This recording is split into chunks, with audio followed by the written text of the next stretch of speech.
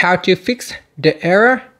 Fixed dialing numbers is on, so you can only call approved numbers.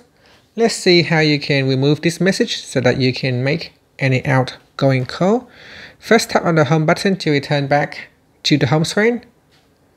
Then on the home screen, open up the phone app. Then tap on the more button. From the pop-up, tap on settings. In call settings, we scroll down. Then tap on supplementary services. After that, tap on fixed dialing numbers. And from here, tap on turn off FDN. Now put in the pin 2. Normally it is 40 or 1234, which are very similar to your SIM pin. Then tap on OK.